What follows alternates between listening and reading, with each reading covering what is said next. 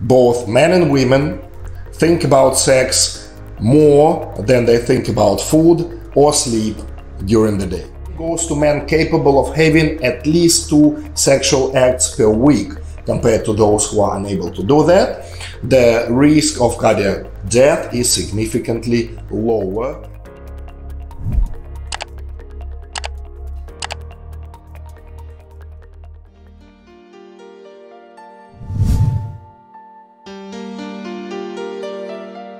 Now, for the next lecturer, and the topic is on treatment strategies on premature andropause, therapeutic approach and restorations of male sexual function.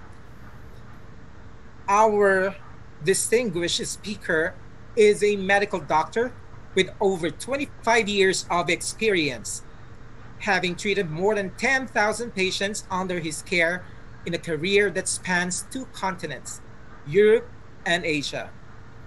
He is the current medical director and head of medical advisory board of the European Wellness International, dean at the International University of Bioregenerative Sciences, USA, and a member of the editorial board of 3 prestigious American medical journals. He is an internationally accredited educator, holds a PhD in surgery from the Institute of Reconstructive and Emergency Surgery, Academy of Medical Sciences of Ukraine, and a postdoctorate degree in regenerative medicine and tissue engineering from Utrecht University. He has authored and co-authored 5 books and over 70 articles published in medical journals worldwide. He is also the founder of the Global Biohack Alliance. Ladies and gentlemen, our next speaker, Dr. Dmytro Klokol. I'm Dr. Dmytro Klokol, and the topic of my today's presentation is treatment strategies in premature andropause and therapeutic approach to restoration of male sexual function. I have a disclaimer here for you. This presentation, my lecture today, is for educational purposes only. So one can argue that aging is inevitable and each and every one of us is doomed to deteriorate our bodily functions and ultimately become old and dysfunctional. Shall we embrace the aging? Well, we can embrace aging and preserve a decent performance status and functionality in the same time, at least to some extent, as much as possible, and preferably all of it. When speaking about preserving bodily functions, performance status, generally about wellness, well-being, the quality of life, the topic of sexual function inevitably comes up. And the importance of sex and a sexual function is multidimensional and intricately linked to daily activities. Let's look at this publication by Fisher and Moore in Pittenger in a Journal of Sex Research, published a few years ago in 2012. And this study, they presented the results of this study, which is conducted on a general population. And it turns out that amount of sex thoughts per day in men cohort was up to 388 and up to 140 in women. It's on the average, both men and women think about sex more than they think about food or sleep during the day. Think of the push-ups. This one study says that men above 40 years old capable of doing 40 push-ups or more in one go have at least 60% less chances of acute cardiac death. So same goes to men capable of having at least 2 sexual acts per week compared to those who are unable to do that.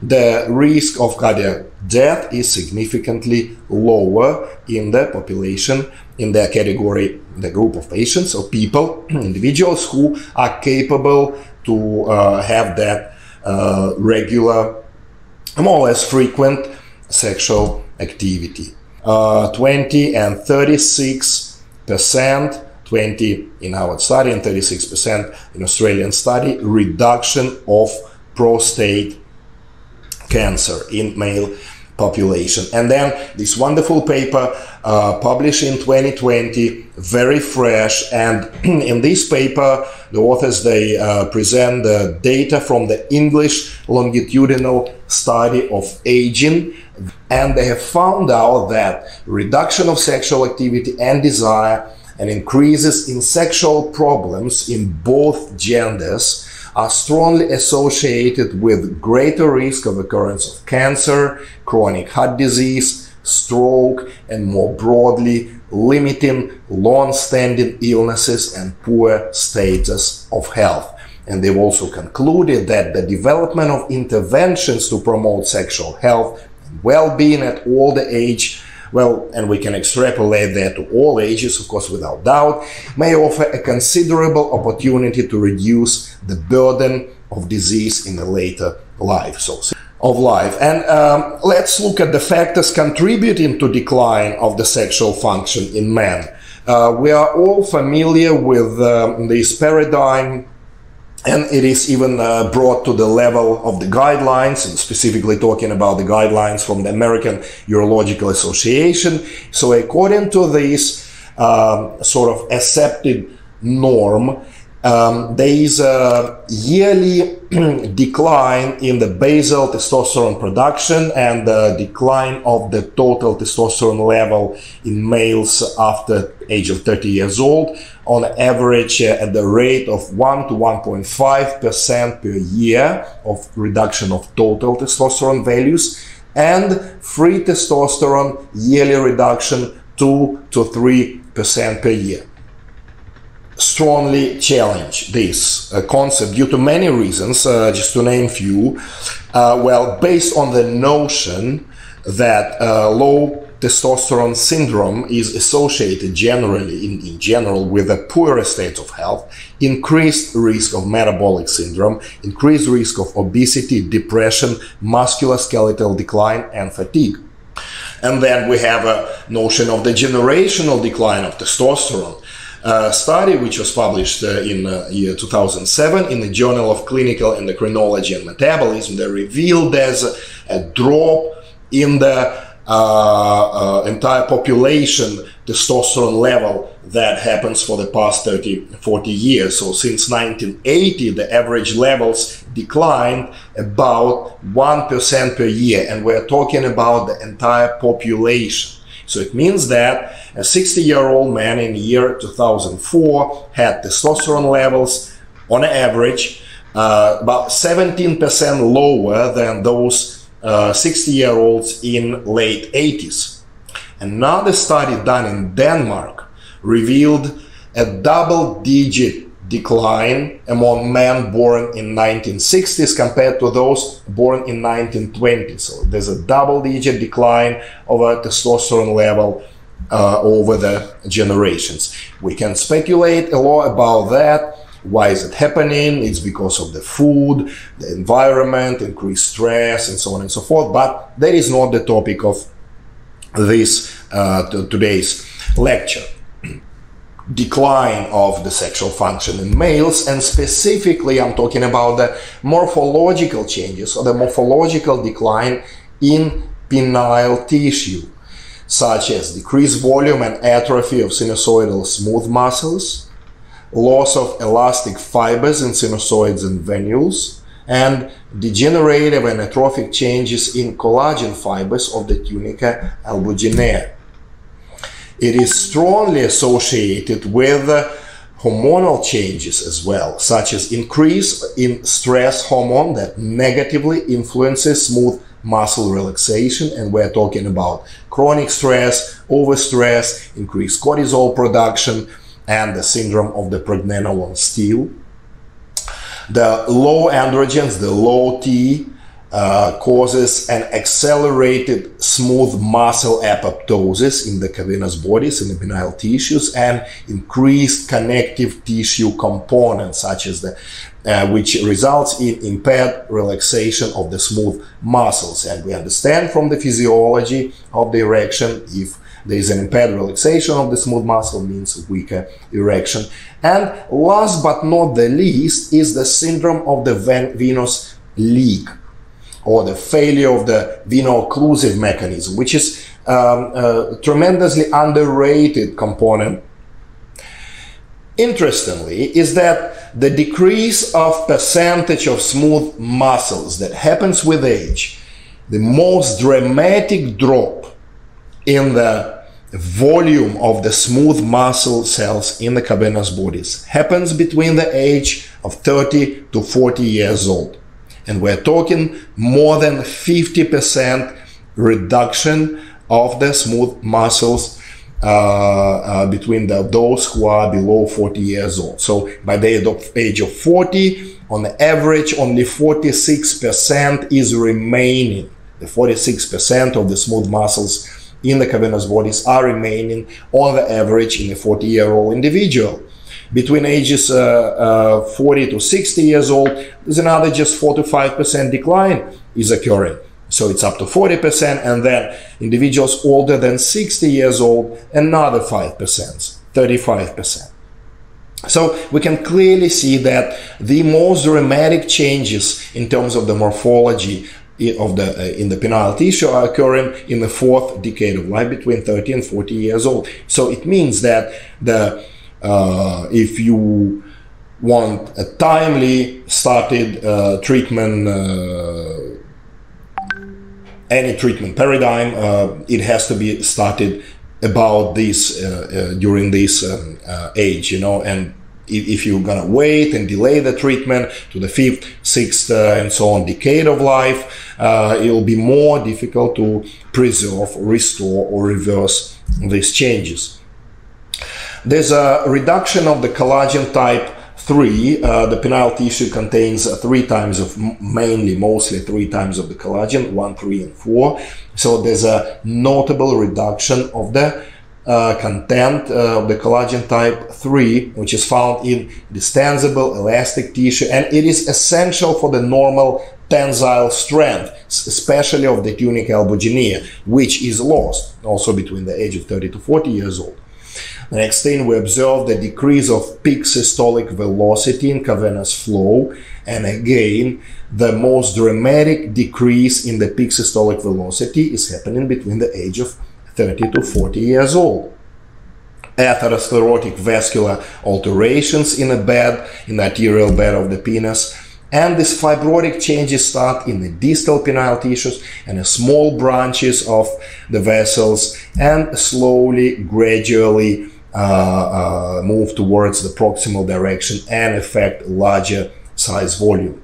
And of course, there's a decrease of the nitric oxide synthetase and decrease of the NAD activity in the penile tissue.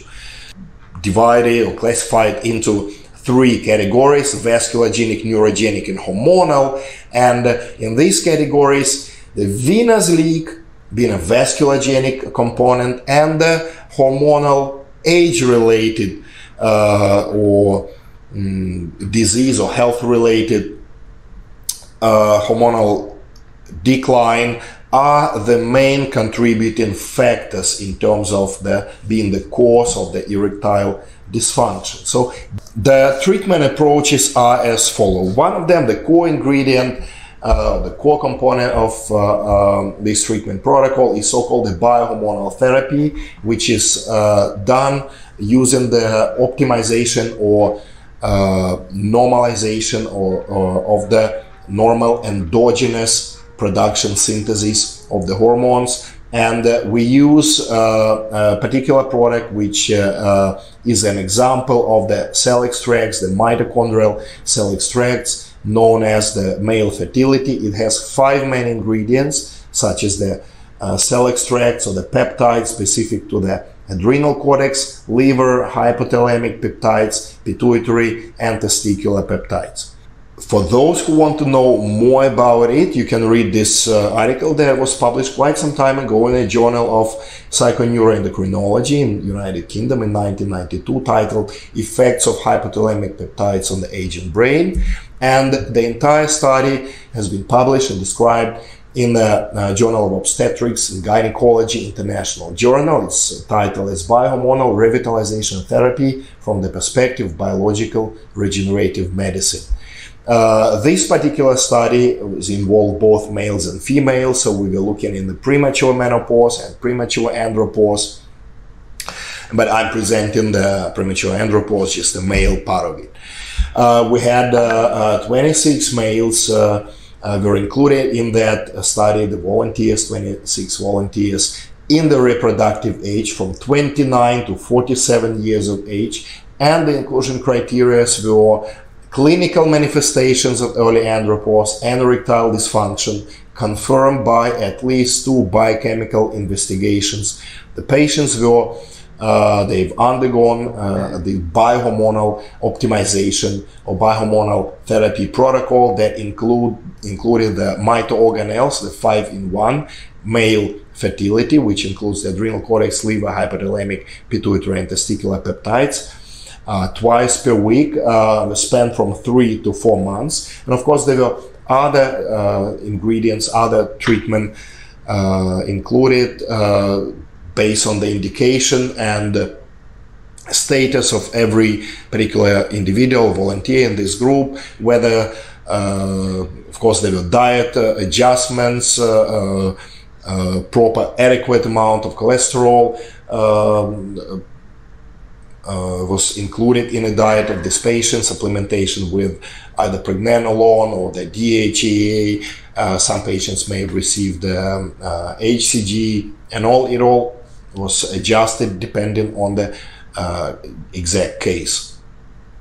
But what was universally implemented was specifically the mito-organelles male fertility set 5-in-1 twice per week, 1 vial twice per week in a span of 3 to 4 months. And what we have found out, the outcomes of that, is that yes, of course, we can see that on the day 0, most of the patients, all of the patients were actually at a lower testosterone level, low total testosterone, and within 4 months, by the end of the month 4, day 120, when this protocol was implemented, we had a significant improvement, raise in the total testosterone and free testosterone level.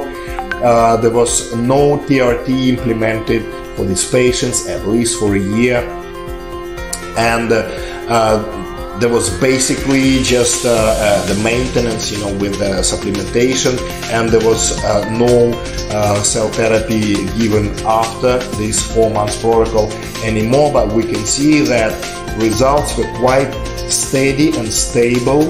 The total testosterone level and the free testosterone level, you can read the article, it's all the charts and the descriptions are there. So we had quite a stable level, plateau of the total testosterone level endogenously produced for at least a year follow-up after the given treatment protocol. That's how the hormonal decline, the premature hormonal decline, was tackled in this cohort of individuals with premature andropause. In the same time, what was done in the same time was the intracorporeal administration of that specific cell therapy product.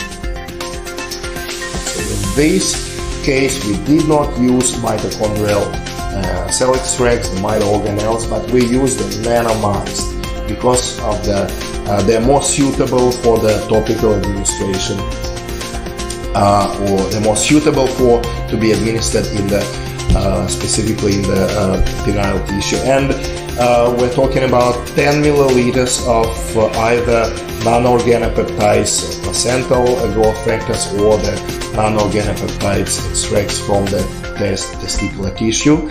10 milliliters in total volume that was administered into the cavernous bodies on the right and left side at 10 o'clock and 2 o'clock, strictly with a 90-degree angle, as you can see here on the right side of the slide, with or without MSCs. Yeah, so some individuals, they had MSCs added, some not.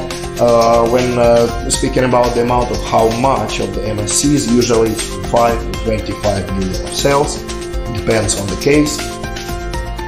But mostly, generally what was used, the NOP mixture of the NOP placenta and the NOP testis all together. I have a brief demo of how the procedure is done. In this demo, we did not include the demonstration of the penile block. Do not take this video as learning platform or the training video. It's just for the demo demonstration purposes. So it's administration of about 2.5-3 milliliters of cell therapy product proximally, 2 milliliters distally, and about 0.51 ml is administered in the glands of penis. That's on one side. Then the same procedure is repeated on the opposite side. For those who are interested in the entire protocols of this treatment, and you want to know more and you want to really learn it up, please, we welcome everyone join our workshops in European Wellness Academy, our webinars where we can talk more in details about those procedures. Now, how does it work? How exactly do those cell extracts, these nanomice organopeptides, influence the status of the penile tissues? Well, it is based on the anti-apoptotic effect, anti-fibrotic effect. It promotes angiogenesis, neoangiogenesis, overall remodeling of the extracellular matrix and cellular proliferations. We have an also article published on that. If you are interested in learning more about placental therapy, please feel free, you're welcome to read that. And the main biologically active ingredients in the these placental and testicular extracts, the nanomice extracts, are as follows. It's the epidermal growth factor that stimulates cell migration and proliferation of cells for endothelial repair and regeneration. It's the insulin-like growth factors, the famous IGF, that promotes growth of smooth muscle cells and cell proliferation. It's a platelet-derived growth factor that promotes cell differentiation, proliferation, and migration, and also it promotes a tissue remodeling. Transforming growth factor as well is involved heavily in penile tissue remodeling and the connective tissue remodeling, and vascular endothelial growth factor that regulates angiogenesis, the rebuild of the sinusoid in the cavernous bodies. It has the hematopoietic properties, and also it has a very strong neuroprotective effect for the penile nerves. The patient might ask you, a patient will ask you definitely, of when can they have the sexual intercourse? Well, very easy, the same day, whenever they want. As for the other complementary therapies that also can be used in adjunct to biohormonal revitalization and intracorporeal injections are such therapies as low-intensity shockwave therapy and application of the vacuum erection devices. And that can be used either once in a week, once in 2 weeks, 10, 15, 20 minutes of vacuum and a session of low-intensity shockwave, very well described. Is a good data, good evidence for that, and works wonderfully in conjunction with the above-mentioned treatment methods. What are the outcomes of the biohormonal therapy combined with intracorporeal injections? Well, they are as follows. First of all, it's a return of the morning erections that many patients, they noted within 2 or 3 days after the protocol has started. Next, increased libido, increased penile hardness, more stable erections, increased rate of successful vaginal penetration, and ability to maintain erection throughout the entire sexual intercourse until climax. Increased penile girth, so it's literally, it promotes the anatomical rebuild of the penile tissue. It increased frequency and quality of sexual intercourse, increased peak systolic velocity penile blood flow, significant improvement of mood and reduction of depression, overall optimization of hormonal profile, and ultimately it all results in a massive health benefits and improvement of quality of life. Biohormonal revitalization via reactivation or the optimization, the modulation of the function of the hypothalamus, pituitary, adrenal, testicular axis, and minimally invasive cell therapy based procedures are safe and effective treatment methods for male sexual function revitalization and rejuvenation. Whether we're talking about premature andropause or we're talking about andropause in the later life.